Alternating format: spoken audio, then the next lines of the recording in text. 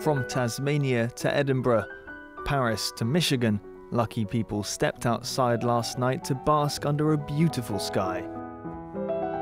The northern and southern lights were the strongest they've been in decades, as the Earth was hit by the first extreme category solar storm since 2003. What happened during the last few days, there is a system of very complex sunspots that came together and formed a huge active region of the sun. And these are extremely active. In the span of a day or a day and a half, they launched, I believe, something like 7 coronal mass ejections.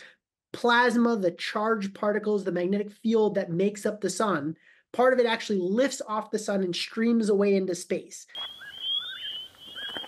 The storm will continue into the weekend, so those ruining a missed opportunity might get another shot at catching the display. But watch out, the interference with Earth's magnetic field also threatens possible disruptions. Authorities have notified satellite operators, airlines and the power grid to take precautionary measures. Changing magnetic fields can charge cables with currents that they aren't designed to handle, potentially leading to blackouts.